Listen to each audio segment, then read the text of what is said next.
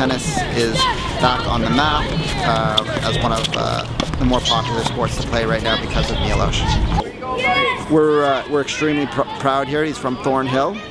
Originally, he played a fundraiser here when he was 8 years old. I remember him when he was a little boy, and I think it's just great for this area and great for Canada. I think it was a great win today against Roger Federer.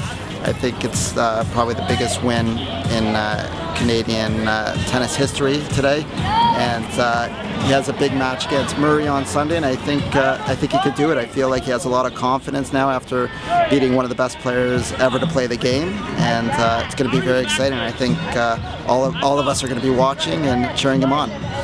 First, I was actually cheering for Federer, but then I was cheering for Milos. I thought he was a very good player, and he could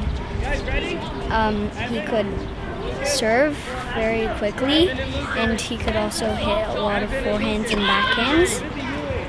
It was great knowing that such a player started off here, and knowing that he started off here, it's great to know that maybe I can do something as great as he did, because I'm also starting here.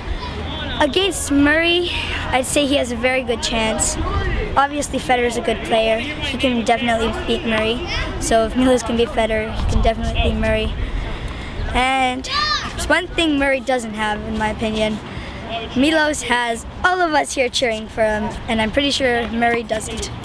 So, go Milos.